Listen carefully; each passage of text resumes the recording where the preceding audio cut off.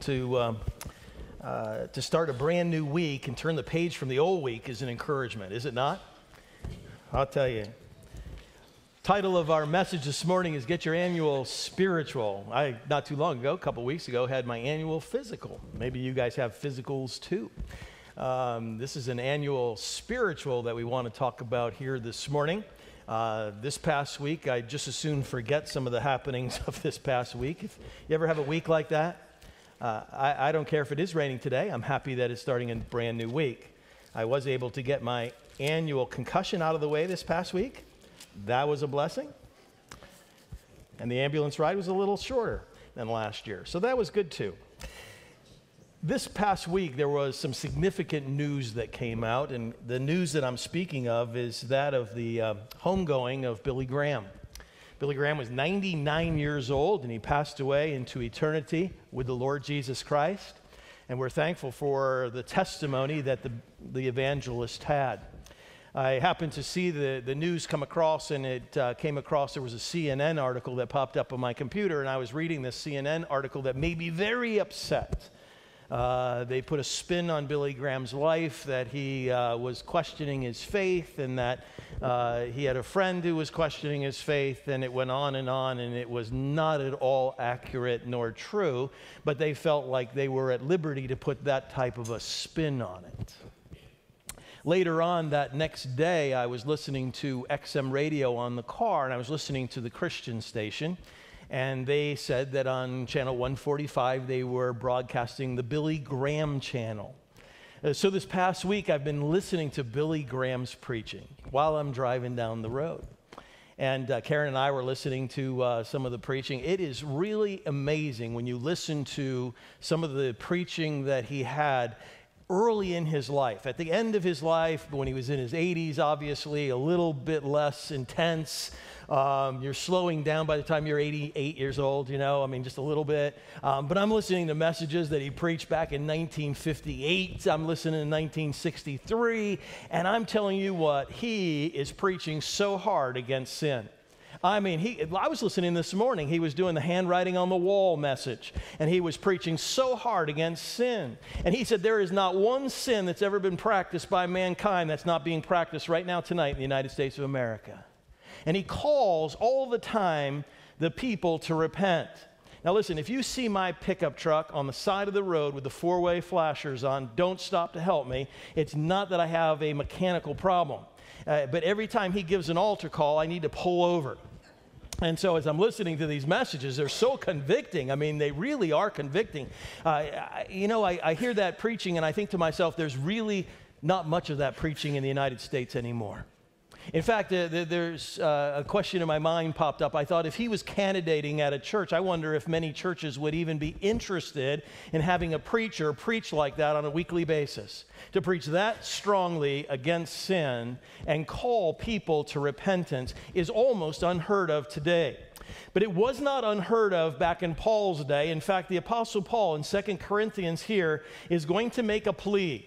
And he is going to plea for the people, and there's three pleas from the passage that I'd like to look at here this morning. Three things that really stand out where the Apostle Paul is calling on people to repent and calling on them to examine their heart and calling on them to exercise some level of maturity in their Christian life. The Apostle Paul's pleas are without a doubt emphatic. He has much to say. He is not mingling his words. He is very, very clear in this presentation.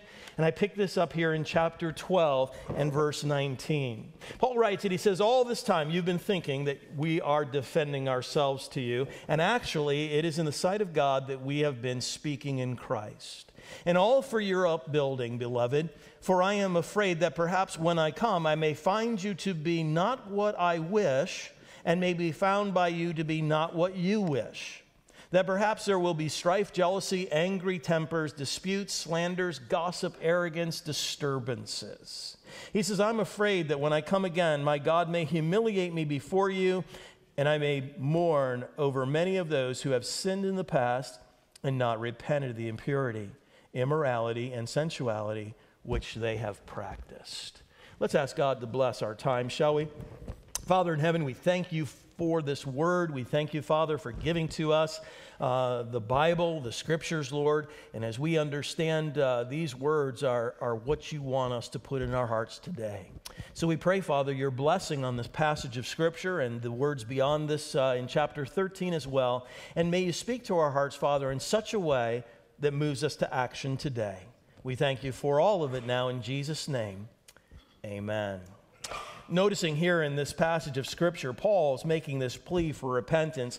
And he says that what I don't want to have happen is I don't want to have it happen that when I come to visit you, that I'm disappointed in you and you're disappointed in me. I don't want to have that reality again for the second time. This is something that had happened in the past, and Paul is trying to avoid that. And that's the reason for the severe letter that he had sent to the Corinthian church years prior. And he's calling on them to be repentant, and he's acknowledging the fact that if this isn't remedied, there are a whole bunch of really nasty things that could take place.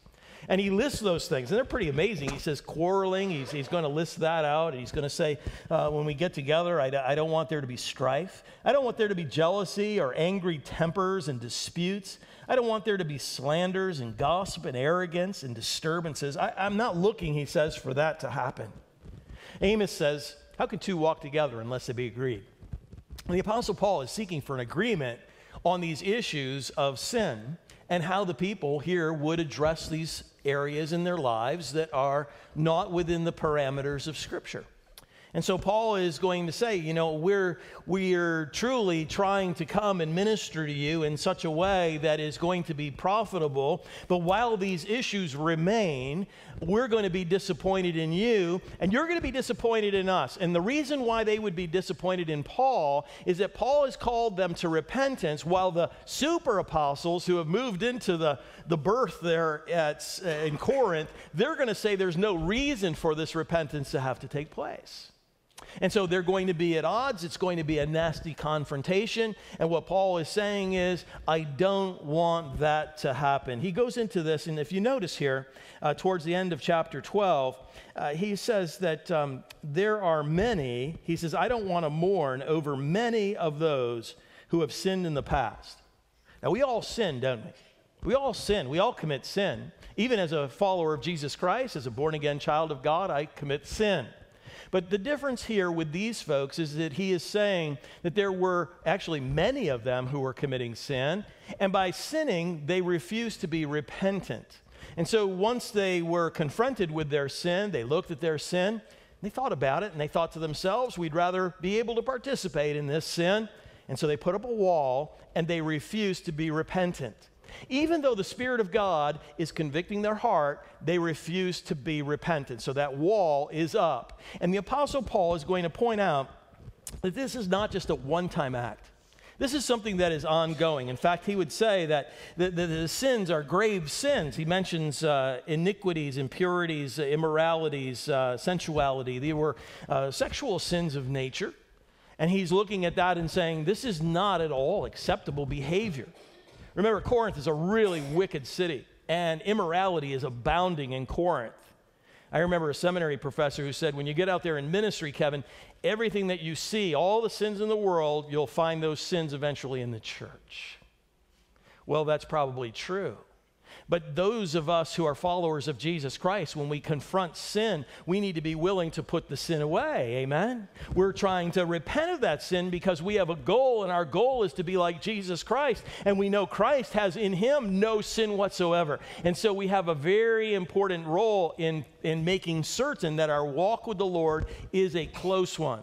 Paul says at the very end of that chapter that the practice of these areas that are sinful, he says, is a common practice. He says this is what they are practicing. It's an ongoing thing. It's not like this is a one-time sinful act. This is a pattern of behavior that's going on in their lives that they refuse to repent of.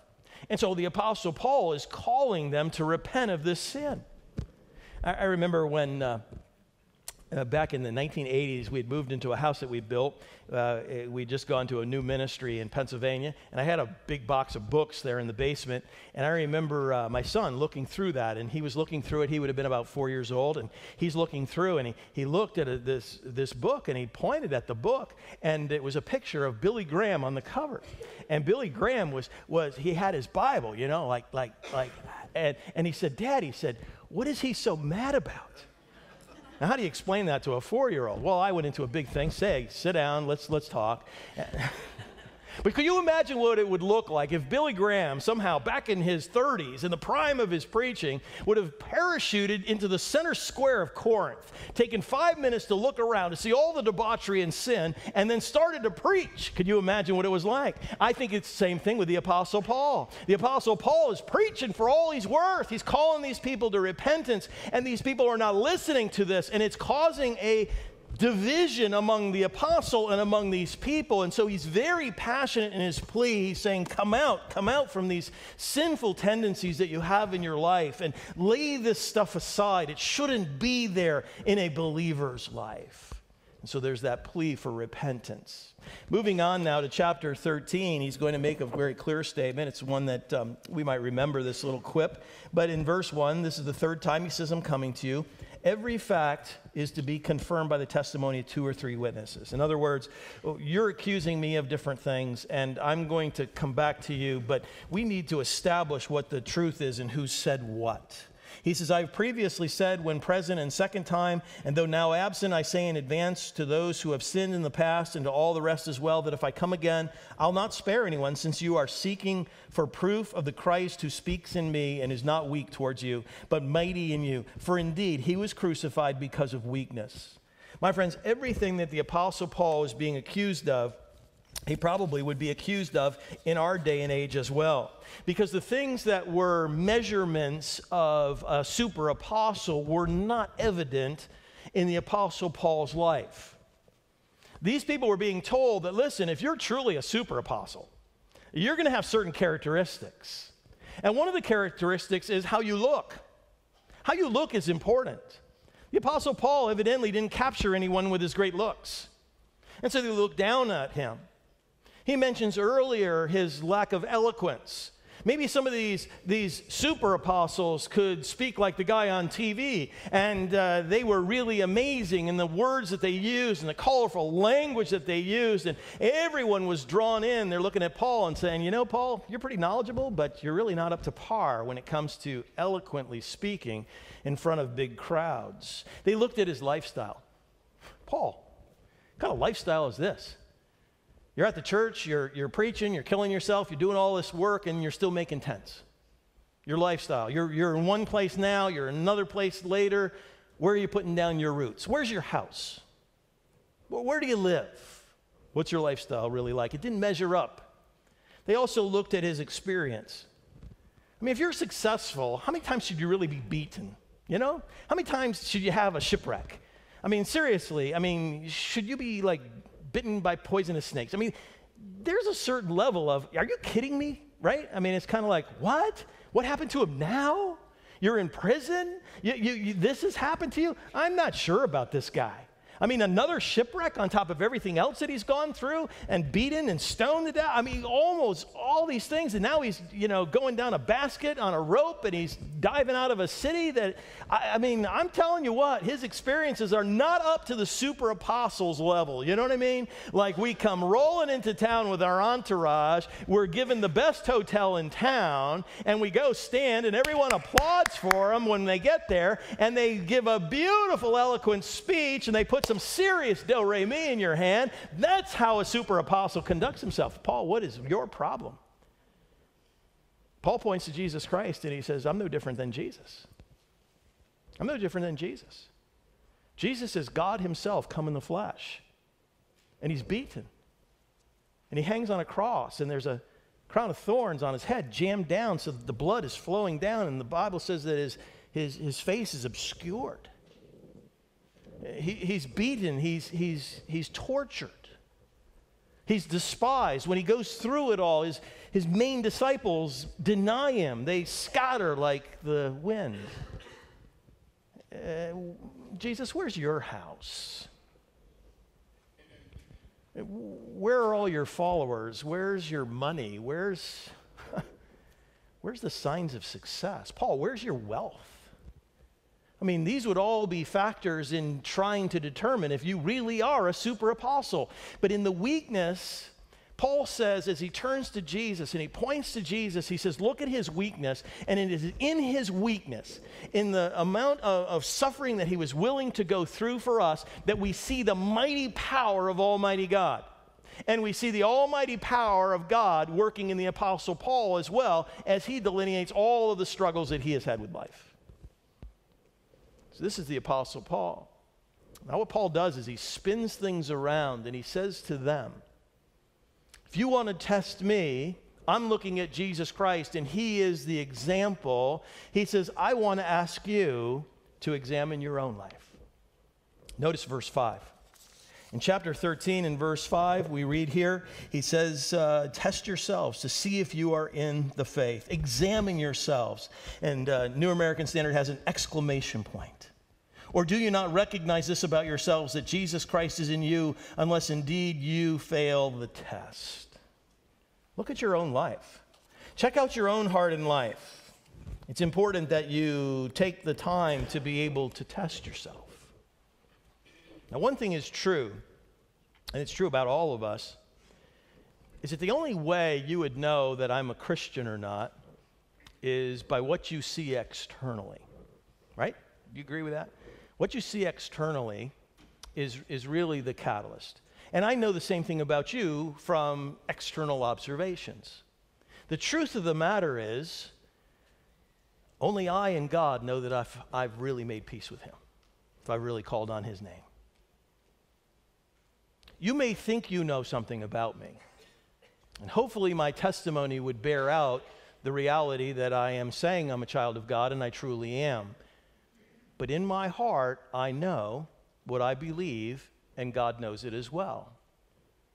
So when the apostle turns to these people and says, test yourself, examine yourself, he is calling on them to be very honest with themselves. Now, at the root of it, I believe Paul, as we won't spend the time to develop it all, but I believe he believes that they truly are saved. But yet he's asking them to test themselves as they have been testing him. And there's a point to be well taken. You and I should spend a moment in our time to stop and look at our own life and make certain that we're right with God. Because there is nothing more important than that, because in light of all of eternity, this decision or lack of a decision is going to make huge implication for us for all of the days ahead. And eternity, my friends, is a very long time, and no, I don't understand it. But the Bible speaks about eternal life and eternal damnation in very real terms. And so we want to make sure that we've made peace with God. And isn't it true that as the Apostle Paul is going to call them to examine themselves, that they want to pass this test? Paul uses this word, dokimos, to refer to Apollos, who's tested and approved, Romans chapter 16. He also tells the Corinthians, back in 1 Corinthians, as he's talking about when he's preached to others, he says, I make sure that my body is in subjection so that when I preach to others, I myself wouldn't be disqualified. The word disqualified is that same Greek word for tested with a prefix to it that gives the negative connotation. So it's, I've been not passing this, I've actually failed this test. And so he is saying basically you have to be careful that you don't fail this test. Hebrews chapter 6 and verse 8 has a great picture of failing. It says, but land that produces thorns and thistles is worthless. It is without passing this test. It is a failed test. All of this to say that we have to be very careful that within our own hearts we have looked and we have observed, and what we see is satisfying to know that we have peace with God. Galatians chapter 6 and verse 4 uses the same word. It says, but each one must examine his own work, and then he'll have reason for boasting in regard to himself alone and not in regard to another, for each one will bear his own load. Each one must examine his own work. Kind of comes from that maxim, know yourself, self-examination, taking the time to really look at your life and determine, are you truly in the faith? Going back to 2 Corinthians 5, he says, see if you're truly in the faith. Another way that could be translated, and I'm leaning more that way, is to see whether you are holding the faith. The idea is that not only are they to look at their life and say, yes, I'm in Christ, and say, well, I've said a prayer, but it is much bigger than that. When they look at their life, they're to look at it from the standpoint of its entirety and understand, as the body of proof is concerned, do I demonstrate a true walk with the Lord? Am I truly living out my Christian life within the parameters of the Scripture? Now, that's a very important point, because the Corinthians were not living within the lines. All of those sexual sins that Paul accuses them of is demonstration of the fact that they are being disobedient to the Word of God. Now, when you and I are disobedient to the Word of God, one of the byproducts of disobedience is a lack of assurance of our faith. Now, talk to people who aren't sure. They've maybe made a prayer in the past, but they're not sure about whether they're truly saved. And normally when that's the case, it's because there's unconfessed, unrepentant sin that's involved in their life. Now, I know because I lived this out myself. I remember a pastor coming and visiting me when I was in Bible college. He came and see me during the summer. And he said, I hear you're having a moment of you're not sure, maybe you need to repent and be saved. And he scolded me and showed me the Scriptures and called me to repent and start walking anew with the Lord as I should have been. And I did that, and those lack of assurances went away. And I began to understand that that sin will rob us from assurances, because the devil will always creep in and try to get us to doubt. And it's important that we have that assurance of salvation. That's why Paul is pleading so much so for repentance. And then as he goes into this, he's also saying, listen, there needs to be self-examination. I remember back many, many years ago, about the time I was born, actually, my mother went with her mom and her sister to a Billy Graham crusade. My mom was just telling me this week. And she said, Grandma went forward, and so did your aunt. The two of them went forward at the invitation. And she said, I was struggling with assurance of salvation myself. And she said, that message just brought me the reassurance that I needed as he unfolded those Scriptures. And what a blessing that truly is. That's what comes with looking at our own life and being certain that we are a child of God. We've made that decision to place our faith in Jesus Christ, and it has been firmly established. Now, Paul's third plea here in this passage of Scripture is a plea for maturity. A plea for maturity. Now, you'll notice here, I'll get to the car in a minute, but as the Apostle Paul is talking, notice in verse 9 where Paul says, for we rejoice when we ourselves are weak, but you're strong. This we also pray for, that you be made complete. Verse 11 says, finally, brethren, rejoice, and he's given this whole list. He says, rejoice, be made complete, be comforted, like-minded, and live in peace. Again, he says, be made complete. Now, when we see the word complete, most of the time, our thought process is the Greek word teleos, which means come to maturity. But here in this time, the noun is actually a word. It's the only place it's really used in the New Testament in this exact form. There's some very similar terms that are used a couple of places. But what he's saying here is that we are supposed to be desiring to be perfect. That's what he's saying. That's the best way to translate that. We pray that you be made perfect. Now, the terminology there is interesting, because if you look at the verb form for this word, it's used often to the tune of restoring something. bringing about original condition or making something fit for a greater purpose. Sometimes it was referred to with regard to walls that were needing to be refinished, or preparing fabric to wear, maybe working on a remedy, a medicinal, and I'm talking about ancient usages of this word, making a vase or something, a vessel, actually making it ready to hold something. There were so many different ways. It was used to relocate or put back a reset, a dislocated bone, or outfitting a boat. I mean, it could be broad in its terminology. But when you think of it, I want you to think of it as the process of restoration, because that's most closely what the Apostle Paul is talking about. He uses this term, for instance, in Ephesians chapter 4 for equipping the saints, and also in verse 10 of chapter 5. It's 1 Peter 5:10. He's talking about restoring someone who has suffered from persecution in this world. And Galatians chapter 6 and verse 1, we just read Galatians 6:4, but Galatians 6:1 says, "Brethren, even if anyone is caught in any trespass, you who are spiritual, restore such a one." So that word restore in Galatians 6:1 is the same Greek word that's used here in 2 Corinthians. So the idea is a restoration process. Does that make sense? So we're kind of thinking, as the Apostle Paul, that there are times when we need to be restored spiritually. Now, there's an old car that needs to be restored, and it's being restored. You notice that the paint is all gone. Boy, it drives me crazy when I see a classic car that's got about 5 coats of paint on it. And people buy these cars, they think, well, I'll just throw a coat of paint on it. It looks terrible. You can see how thick it is. You know what I mean? So I've restored some cars, and I remember a 65 Mustang that I had, and I put chemicals on it, and I got it all the way down to that, just like that. They've welded a new quarter panel onto that one, and I did the same thing with mine. But I had that all stripped down to bare metal. Bare metal looks like shiny stainless steel. And some brilliant person at the shop thought it was a good idea to back it out of the garage there for the afternoon, and it rained.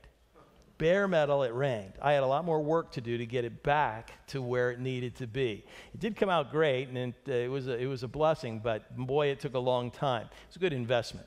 So here's the process. It's a long process. Everything gets taken apart, and it could be a ground-up restoration where everything is taken apart right down to the chassis, or it could be one that is basically the chassis up. Here it is. It's coming together. You can see that they're starting to paint some of the door jambs, some of the places you can't see but still need to be painted. And there you go. What a beautiful interior. White leather and fancy steering wheel, and it's really coming along. And there you have the finished product. I want you to think of restoration, but a spiritual restoration. Because what Paul here is calling them to is to be restored spiritually. From the sin that was present, there needed to be an examination of their own heart and life, and that needed to lead to a desire to be useful to God. It needs to come back to that original condition. Remember, what you're looking at with that demonstration of those parts, it's almost like there we are, we were created without a sin nature. God calls us to the garden, Adam and Eve are there, and they haven't sinned, they haven't committed that trespass, and then once we sinned, we realize in Adam, all have sinned, because he has passed that down then to all of us. So we all have now a sin nature. What we need to be is restored.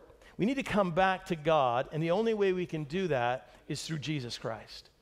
Jesus said, I'm the way, I'm the truth, I'm the life. No man can come to the Father. Jesus made it very, very clear. No person can come to the Father except it be through Jesus Christ and him alone. We want to have a relationship with God. We want it to be restored. The only way this relationship can be restored is through faith in Christ Jesus. It's the only way. There's no other alternatives. And as such, we would understand that there are times when we do sin, when we go from the beautiful to the more ugly, and we realize, wow, we've got a long way to go. But God says to us that we can confess our sin, and he says that what he'll do is he'll bring us back. If we confess our sins, he's faithful and just to forgive us our sins, cleanse us from all unrighteousness. And so we go through that process of cleansing, and God says, you have a right relationship with me. Notice verse 11. And Paul's going to make this very clear. He says, basically, he's saying, finally, brethren, be made complete. And literally, if you want to take a little pen, if you write in your Bible, aim for perfection is literally how that can be translated. Aim for perfection. That's what you want in this life. You want to aim for the goal, and the goal is to be like Jesus Christ, who has never sinned. This is what we're trying to do. We're aiming for that perfection. And I'm not sure if this is a passive voice or a middle voice in the original. If it's a middle voice, Paul is saying, mend your ways. If it's passive, he's saying, may your ways be mended or be restored. Either way, the same reality is true. You and I need to come to a place of maturity as a believer. We need to be growing our faith so that as we walk through this Christian life, we see the reality living out of a life that's been changed. Ephesians 4 says, until we all attain to the unity of the faith, the knowledge of the Son of God, to a mature man, to the measure of the stature which belongs to the fullness of Christ. As a result, we're no longer to be children, tossed and thereby waves and carried about by every wind of doctrine, by the trickery of men, by craftiness and deceitful scheming. You see, that's the result of being immature, not being restored. We tend to drift. We tend to listen to things that aren't true. But we want to come to that point of maturity, and that's why Paul is pleading so much. He says we need to be speaking the truth in love. We are to grow up in all aspects into Him who is the head, even Christ. That's the motivation that we have as followers of Christ. A couple questions for us to stop and think about. How important is it for us to examine our own heart before the Lord? Look at our own heart. Are we truly a follower of Jesus Christ? And then second of all, how do we know if we're mature? Looking at your own life, how would you know?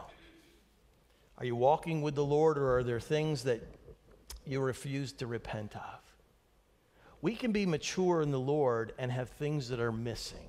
We can be mature in the Lord and not have 100% perfection, because none of us are going to reach that here, are we? The one thing we should have is the ability to demonstrate a closer walk with Jesus Christ. And as we look at our lives, we recognize that certain sin that was part of the past. And as Paul said, many of you were involved in this. We've repented of that, and we've moved forward. That is the process of sanctification that God desires. And so Paul ends chapter 13 here with some serious pleas. And he is without a doubt concerned about the Corinthian church. And he wants so much when he goes back there for them to be on the same page spiritually, desiring the same thing, earnest in their faith, as he desires, as God desires for us today as well. Would you bow your heads with me, please? Let's just take a moment to look into our own lives. As we look into our life this morning, maybe you're here, and as you examine your own heart before the Lord, you in all honesty would say, I have some issues, I have some doubts, I have some things that concern me. Maybe you'd be here this morning and say, I'm not certain that if I died today, I'd spend my eternity with God in heaven. There are some questions that are lingering. My friend, the Bible tells us, these things have I written unto you that you may know that you have eternal life. That's God's desire for us. He wants us to know that we are on our way to heaven. If you have doubts here this morning and there's things that I can pray for you about, I'd be happy to do that. There's nothing better than being honest before God with ourselves. He sees our heart, and we know our heart. If you're here this morning and say, Pastor Kevin, God's speaking to my heart today. There's some things that are rattling around in my head that I want to get an answer to. I'm not sure if I'm in the right spot spiritually. I'm not sure if I'm trusting the right thing. You're here this morning and say, Pastor Kevin, pray for me. There's some things I want to know the answers to. God's at work in my heart. Is there anyone at all? You just slip up your hand. I'd be happy to pray for you this morning. Thank you. You're here this morning. Thank you. You're here this morning, and maybe you'd say to yourself, I want to be honest. Am I aiming for perfection? or are sins ever present in my life, things that I'm not repenting of, and I'm finding in my life that I am just repeating over and over the same mistakes. I mean, how many here would say with me, as I raise my hand, Lord, I'm aiming for perfection. I'm aiming for perfection. Help me, Lord. Just slip up your hand if you're like me. I'm aiming for perfection. Amen. I believe it's important for us to understand that we need to be here for each other, to encourage each other to get to that point. Father, we thank you for the blessings that you have bestowed on us. We think specifically of Jesus Christ. Father, I pray for these who've asked for prayer today, and Lord, I don't know their hearts, but you do. And I pray, Father, that they would find peace and the answer to the questions that are in their hearts and minds. That they would know the peace of God, Lord, that passes all understanding. That there would be a comfort in knowing for sure that they are in a right relationship with their Creator. Work in their hearts today. And work in all of our hearts, Father, today as we aim for perfection, Lord.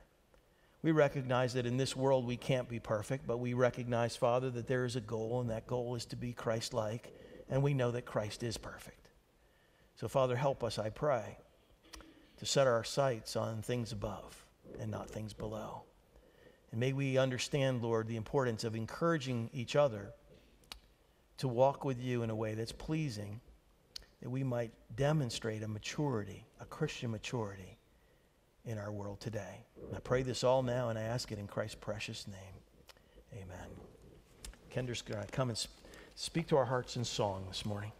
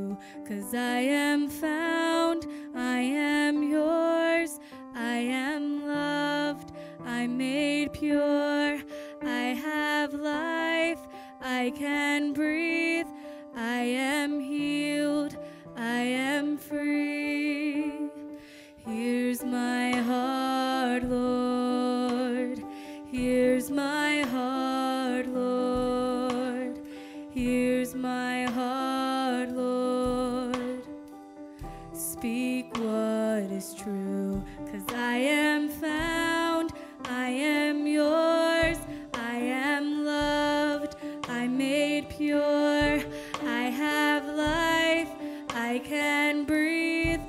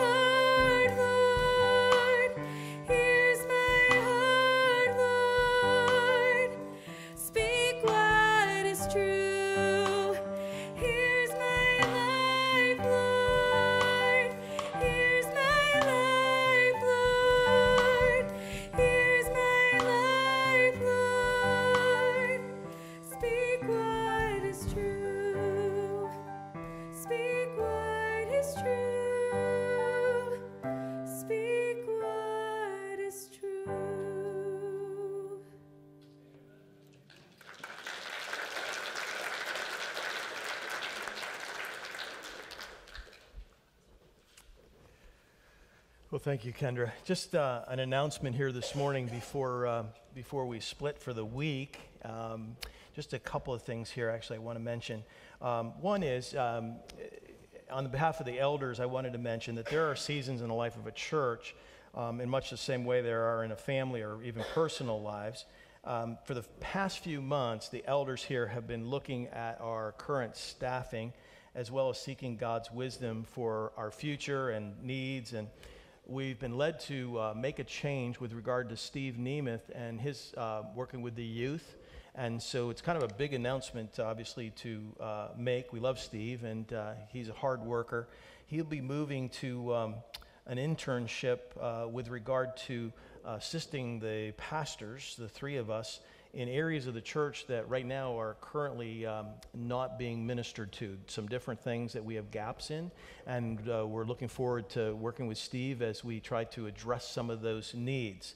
The youth group will continue, but it will continue with Chris and Beth Pritchett filling the gap, the intermediary time here, as they will be taking that on, and we're not sure how long that even is. I'd ask for your prayers as the elders are working on developing a job description and so forth, and trying to do that in the next week. And so this has been going on, and this has been coming for some time, but we're trying to explore some different options as we look to some of the staffing needs that we have here. We're excited about what God is doing, and we're certainly thrilled about the future. One of the blessings that we've seen is obviously with our change with our times. We've gone from about 50 people involved in Sunday school classes to about 175 adults in the ABFs. So that's pretty huge. That's even beyond what we were hoping for. So that's kind of an exciting reality. I won't speak on behalf of the elders, but I will say I'm excited. I think we're going to need to be building some stuff around here, and making some additional ads. And so I think it's an exciting time, and you're the reason for that, and we're thankful. But it seems like God is doing some great things here. So we're pleased by that. So along the way, there's obviously church staffing decisions and some different things that we'll have to be working on. And so we'd ask for your continued prayer during, and I won't say just a transitionary time, because it's not. It's just as we see the ministry growing and developing. Excited about some opportunities with regard to outreach and some different things that we're going to try to do. So stay tuned. There's more information that will be flowing to you in the weeks ahead. And if you wouldn't mind praying, we would be excited to have you pray. All right?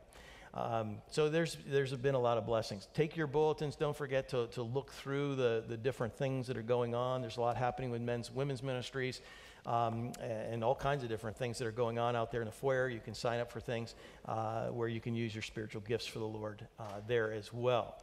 But I don't have a buzzer, so that's why I'm going on and on. Every time that buzzer rings, I think there's somebody at the door. And it's like, yeah, let them in. Let's stand. Yes, thank you. Perfect. Let's pray, shall we? Father, we thank you for our time together this morning. It's really been a blessing, Father, and we're very, very thankful that we can come and we can worship you in this way. And I'm thankful, Father, that we have as believers so much in common, Lord.